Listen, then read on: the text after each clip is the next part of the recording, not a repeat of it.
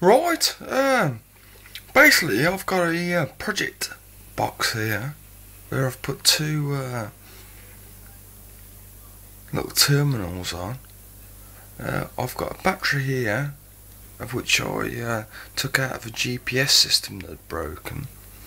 I desoldered the charging circuit and I just hooked it up to the battery direct. The same with this Nokia battery. And this other battery here, it seemed like much too much hassle, so I just hooked it up to the plus and minus. Now, I never even considered putting diodes on them, so what I'm going to do now is put diodes on them and basically make them a lot safer, because I've seen them when they actually do explode, and they do go up with quite a bang. But before I do that, I'll just show you the voltage of what I've got just from these three batteries. Right, the voltage that I can get from these batteries are 13.15, 0.14, and and you can run basically anything. You can run off a car on them, and it is I think it averages out at 1.4 amp hours,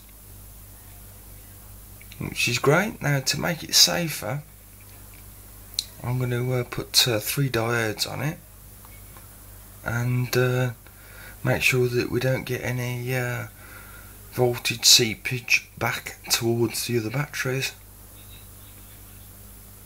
I've recovered 3 diodes here from a circuit board I had lying around, and I'm going to put these in line here, here and here, and I think that will stop any problems of which may have occurred.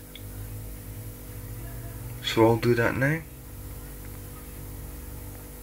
Right, I've put all the diodes in which I think is the correct manner, and I am getting a reading when I do put the probes in.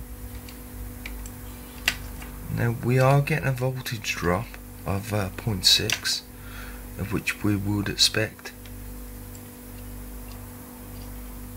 Running diodes in there, so we're getting 12.14 now.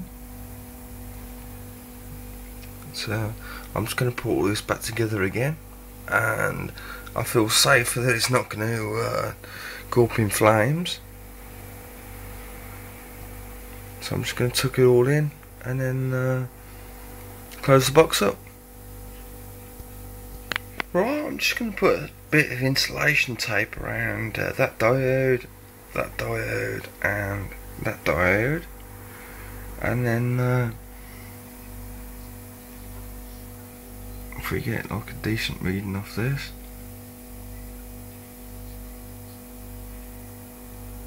.16. Like maybe if we charge it up a bit more, we'll get a bit more out of it. But after I put the insulation tape on, I'm going to put it all back together again and feel a lot safer. It's all been put back together again, and I'm going to charge this now and see how high we actually can charge this. I do know that there's a 0.6 voltage drop through each diode, so hopefully we can get it back up to being at least 12.5 or thereabouts.